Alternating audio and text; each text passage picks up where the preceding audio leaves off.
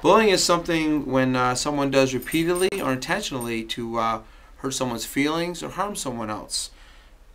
You know what? With kids, it's kind of immaturity. It's many times kids are, they're unsure of themselves. Get some attention.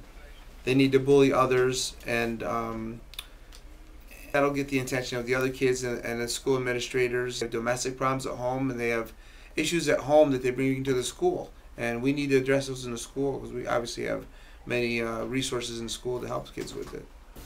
Even though it may seem difficult, when you're in a school and you're being bullied, you really need to let an adult know, let your teacher know, let your principal know, gym teacher, any school security officer, or the police know in the school about that you're being bullied, and we will take over from that. That's kids come to school to learn. Okay, we don't come to school to fight. We don't come to school to start problems.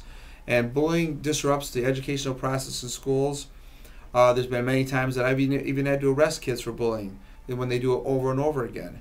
The kids have a boyfriend or girlfriend in the school, and they break up with them, and they have other kids, become friends, harass their friends. It's called like a third party thing. So I don't know if you ever heard of cyberbullying, when someone gets on MySpace or Facebook.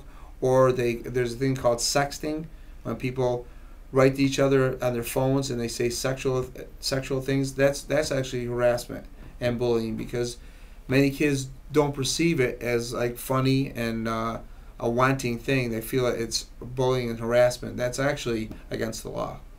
And when kids are bullied in the halls and they're harassed, many kids don't come to school anymore. We've had many kids kill themselves, commit suicide, because kids, when they're at that age, they really don't know what to do. You know what? They go home, they're scared to tell their parents.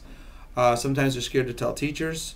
So they take it to they've taken their lives from that. So that's why bullying really needs to be addressed on a one-on-one basis whenever we see it as adults. And if you as a student see someone being bullied, the best thing to do is to tell an adult, even in confidence, say you don't have to get involved directly, but you really should always tell a teacher or an adult in a building that someone's being bullied, and and you really don't want to see that happen. And many students also, they can feel guilty if they don't step in and really help out that other child.